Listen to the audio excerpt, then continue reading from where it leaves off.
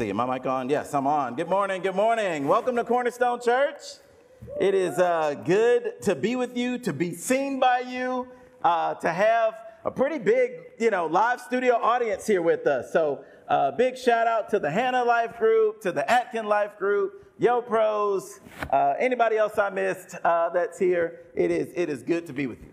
Oh, I need to put it on my ear.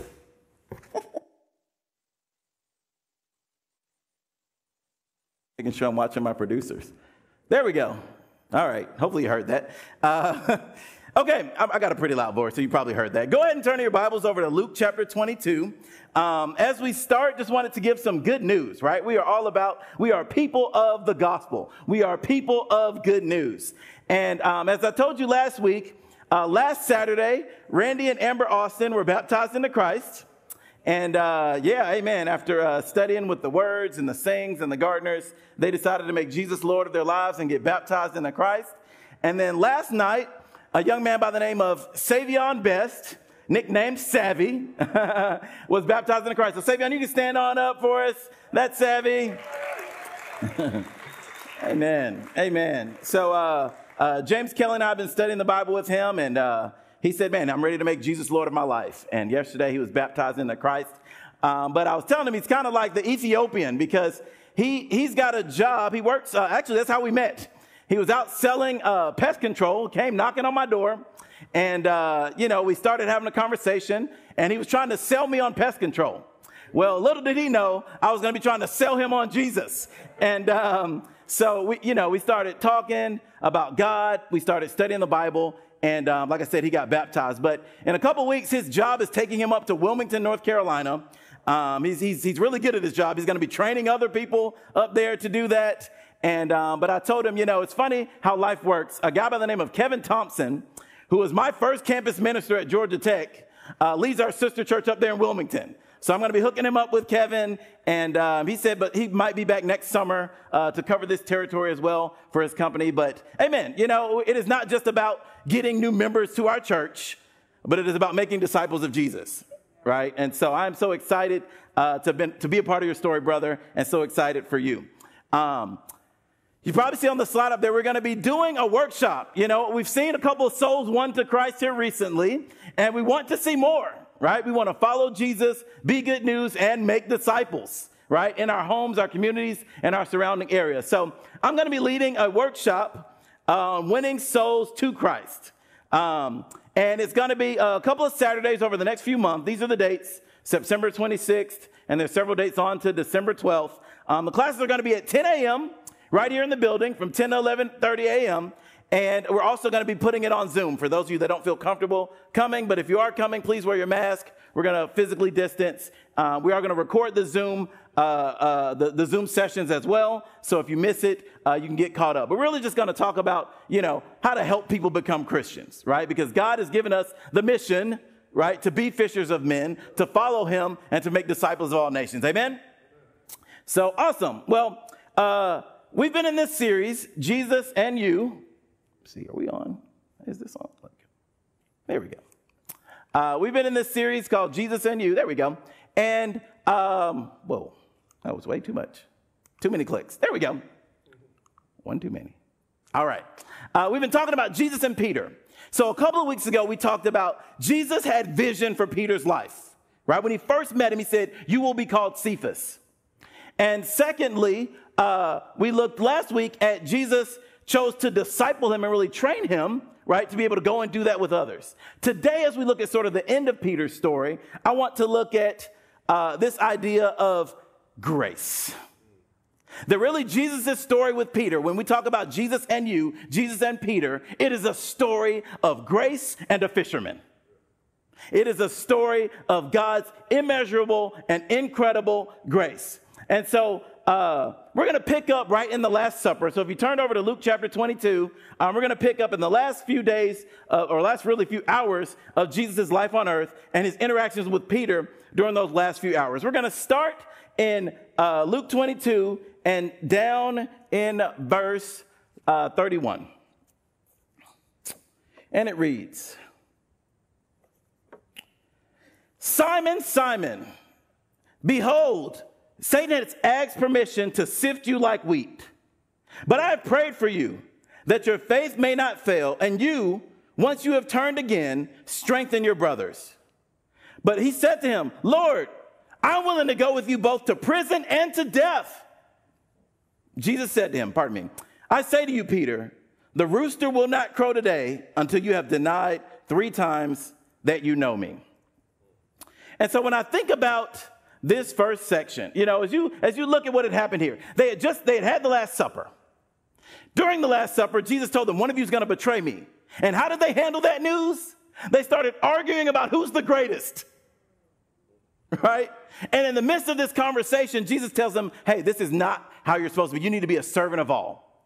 And then he hones in on Peter, and he says, notice this, he doesn't even call him Peter, he says, Simon, Satan has asked to sift you like wheat. Now, my first thought, again, this series, Jesus and You, is the idea is to put ourselves in these characters' shoes, in these people's shoes, in these disciples' shoes. And my first thought would have been, well, did you tell him no? I mean, you're God's son. Tell him no. He asked to sift me. And what that's going back to is this idea of what happened to Job, right? His mind would have immediately thought when Satan came and said, hey, can I mess up Job's life? And God's like, all right, just don't touch him, but you can do whatever else you want. And so when Jesus says this to Peter, if I were Peter, I'd be like, so tell him no.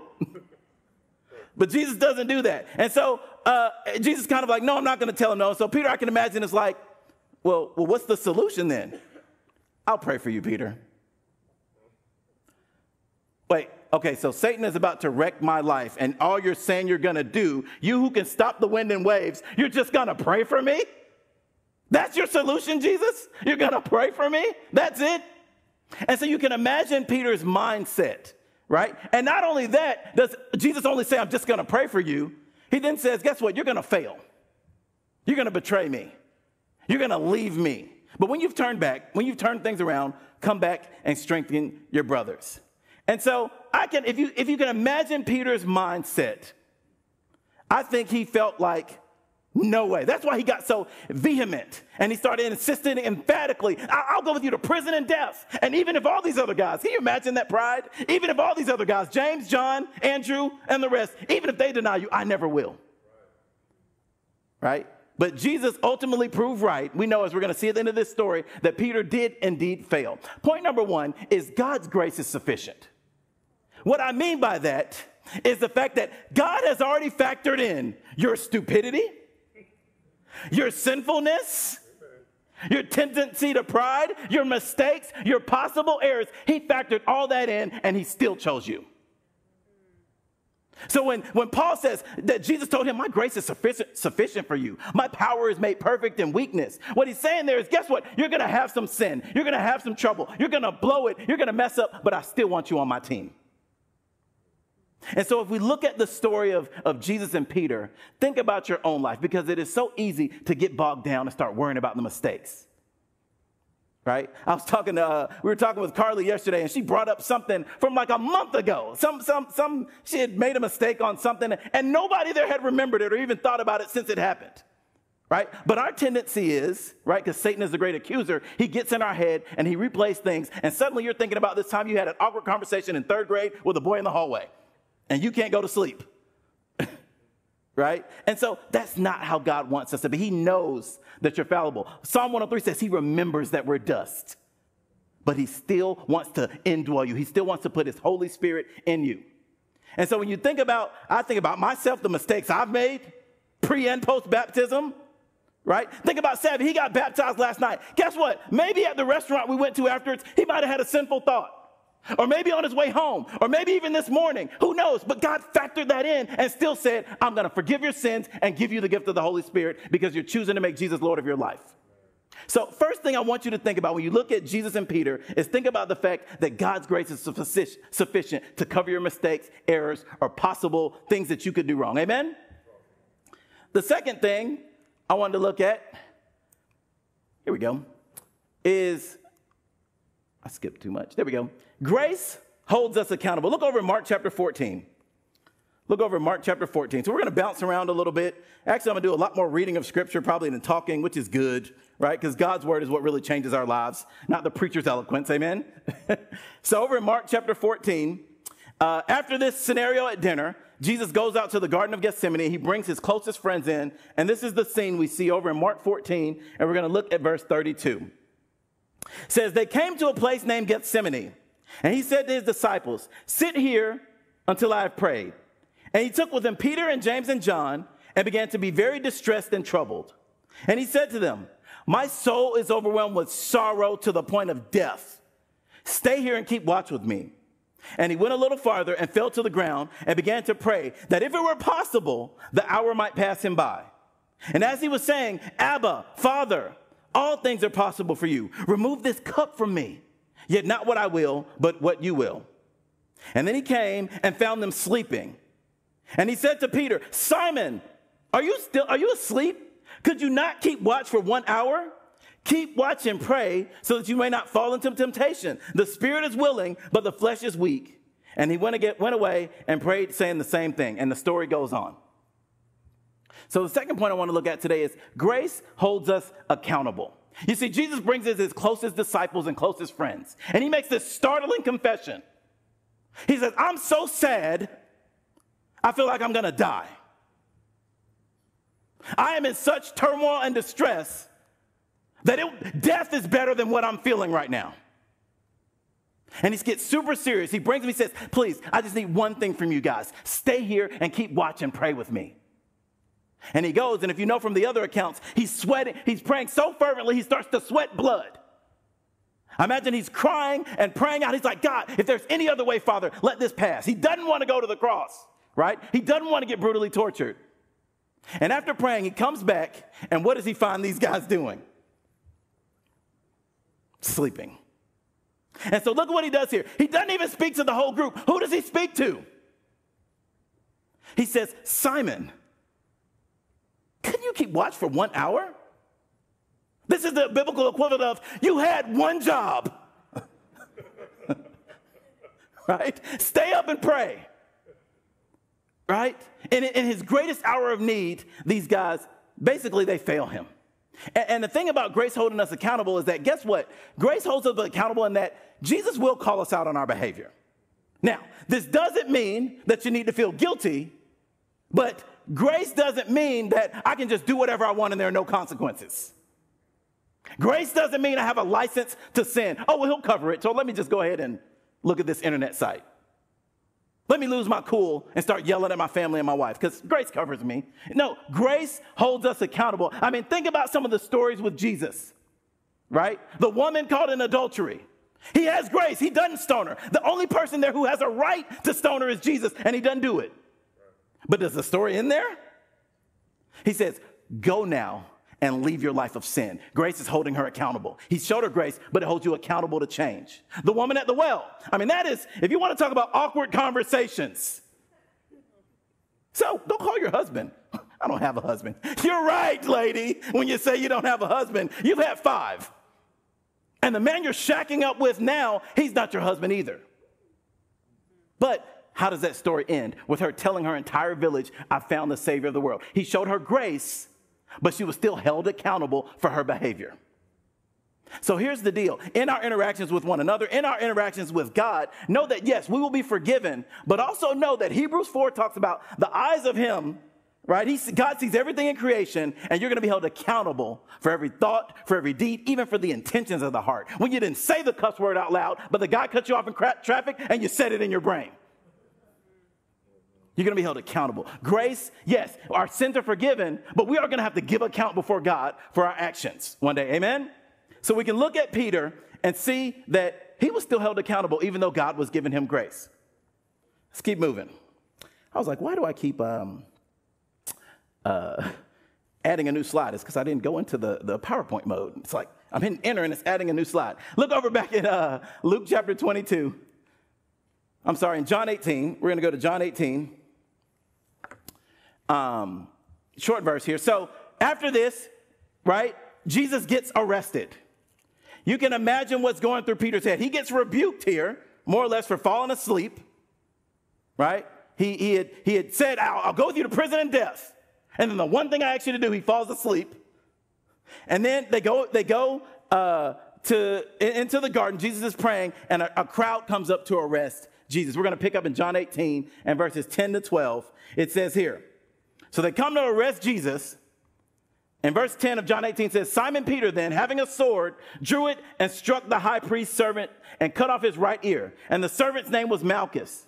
So Jesus said to Peter, put your sword in its place. Shall I not drink the cup the Father has given me? So the Roman cohort and the commander and the officers of the Jews arrested Jesus and bound him. So again, what's going through Peter's head, right? He had just emphatically said, I'll never leave you, Jesus, but then fallen asleep.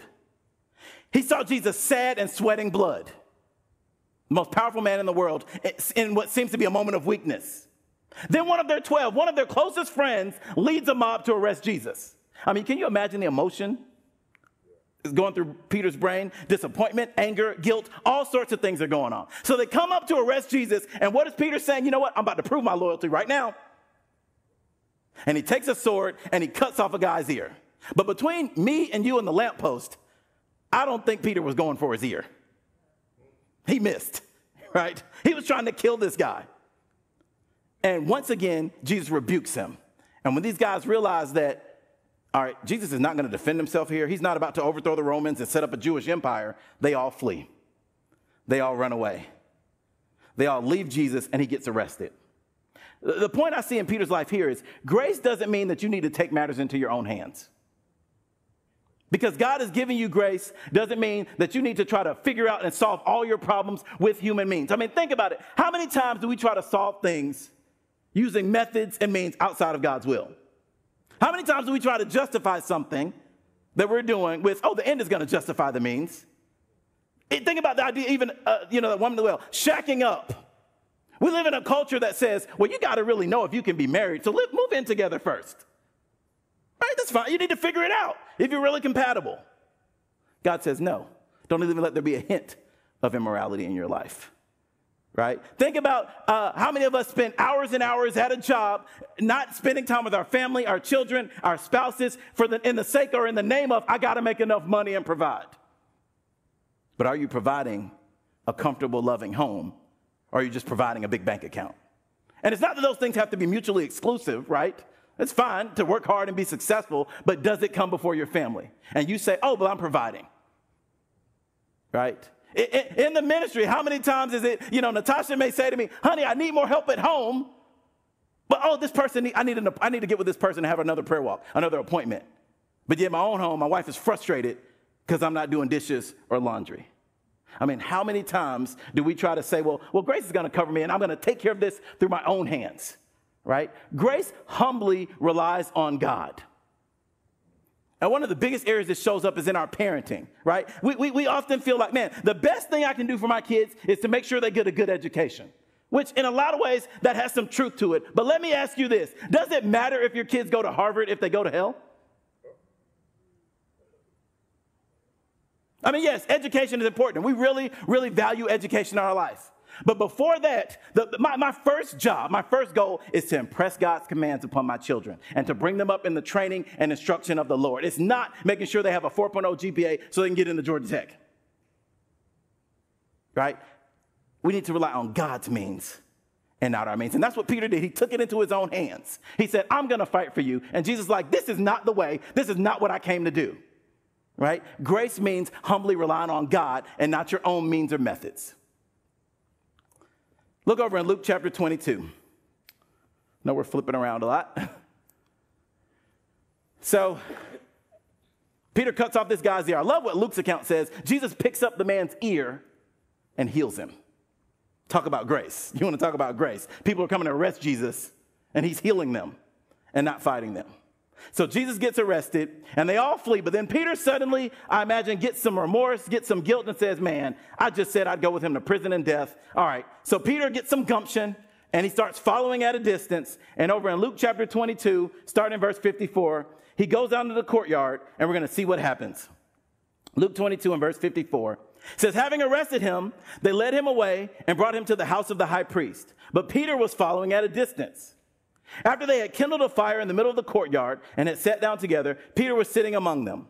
And a servant girl, seeing him as he sat in the firelight and looking intently at him, said, this man was with him too. But he denied it, saying, "Woman, I do not know him." A little while later, another saw him and said, "You are one of them too." But Peter said, "Man, I am not." After about an hour had passed, another man began to insist, "Certainly, this man was also with them, for he is a Galilean too." But Peter said, "Man, I do not know what you are talking about." Immediately while he was still speaking, a rooster crowed. The Lord turned and looked straight at Peter.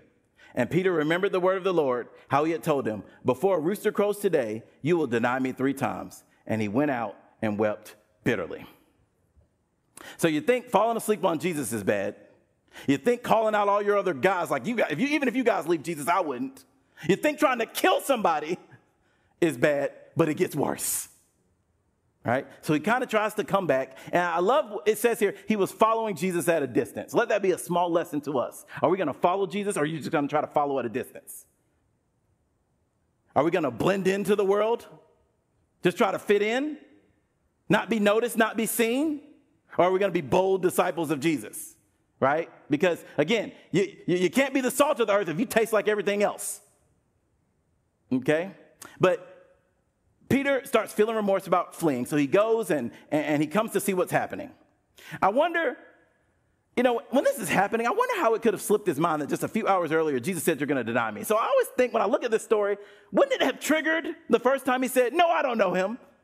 But I guess so much was going on. I mean, remember, he had just tried to kill a guy. He had seen Jesus sweat blood, maybe even seen the angel appear and strengthen Jesus. I mean, a lot had happened in these few hours. And so it's easy to judge Peter and say, "How could you do that?"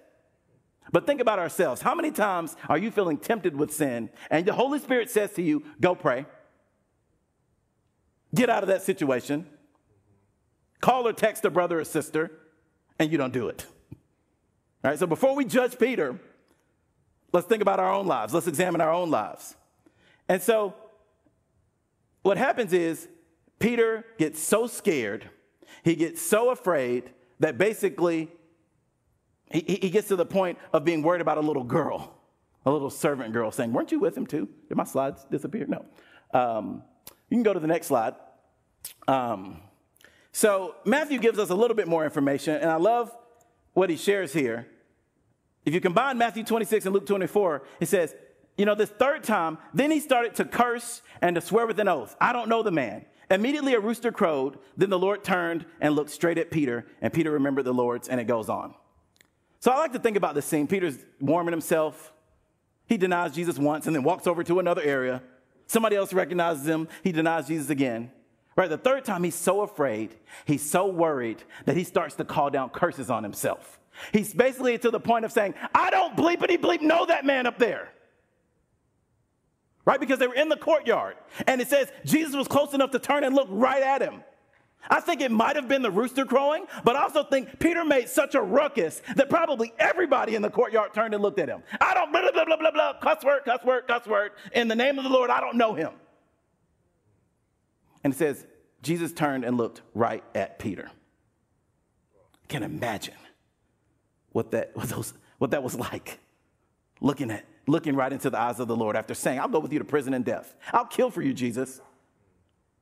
But now I'm a cussing and fussing fisherman because I got scared of some people saying I knew you."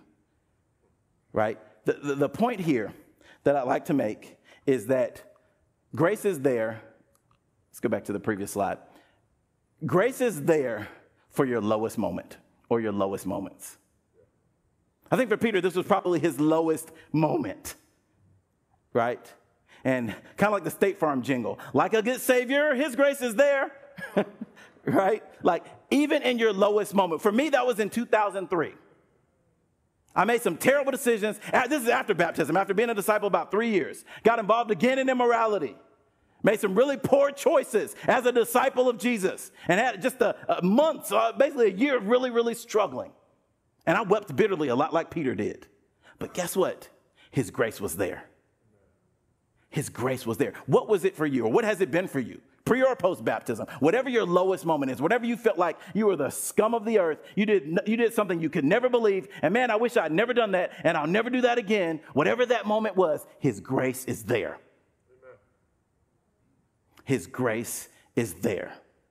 So we can remove that guilt. Your name, if you're like Savvy and you got baptized into Christ, your name is written in the book of heaven. The book of life. Jesus' blood. God looks down and he sees Jesus and you. He sees Jesus and Jesus. It's the blood of Jesus that covers you, right? His grace is there for no matter how you've messed up, no matter how you've blown it, his grace is there. Final thing I want to point out. Grace leads to repentance and restoration. I don't have time to read it today, but over in John chapter 21, if you want to write down 15 through 22, it's one of the resurrection appearances, right? Sunday morning, Mary comes and tells them, right? But they don't believe that Jesus was risen. So Peter and John rush to the tomb. John, I love the detail John gives that he outraced Peter to the tomb. John is faster than Peter. I love that the Holy Spirit told him, put that in there just to rub it in a little bit, right? You're faster. But they go and then they walk away wondering what happened. If you want to write down 1 Corinthians 15:5 and Luke 24:34, those verses actually tell us that Jesus appeared to Peter. Now, for some reason, none of the gospel writers tell us about that appearance. But at some point on that Sunday morning, Jesus does show up and appear explicitly to Peter. And then he appears to the 11. He tells them to go to Galilee. They go to Galilee. They don't find Jesus, so Peter starts fishing again. And then Jesus gives them another miraculous catch to remind them of when they first followed Jesus in Luke 5, right? He wanted to take them back to the beginning. And then they have breakfast, right? And in that breakfast, Jesus and Peter go on a walk. And he says to Peter, Simon, son of John, do you love me more than these? Because remember, you just said, remember a couple weeks ago, you said, even if they all fall away, I won't. Guess what? They never denied me the way you did. Do you really love me more than these?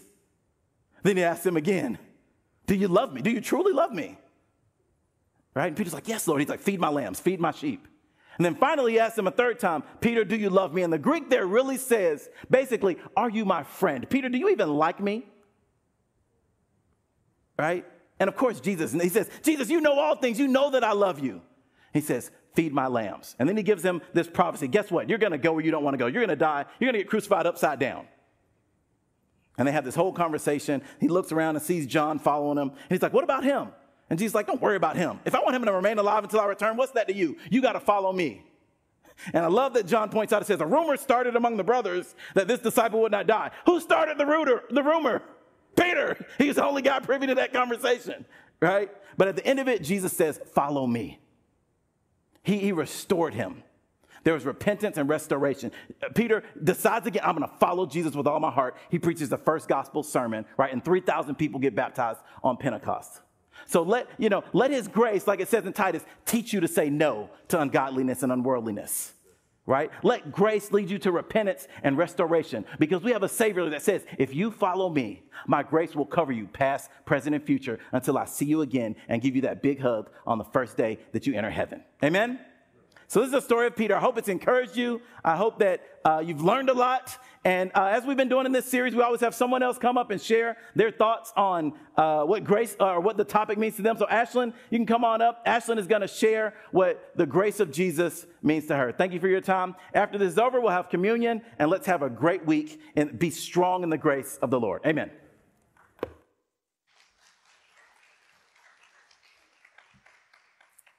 Well, good morning, everyone. A while ago, I actually made my mom a shirt about grace because she likes grace, like we all do.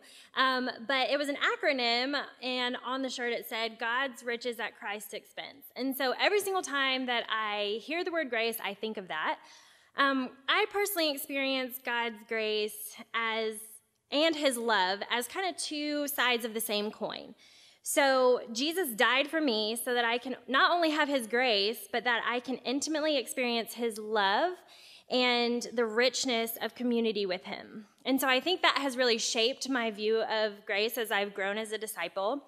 So in Scripture, we see why grace exists in Romans 5:20 through 21, which says, the law was brought in so that the trespass might increase.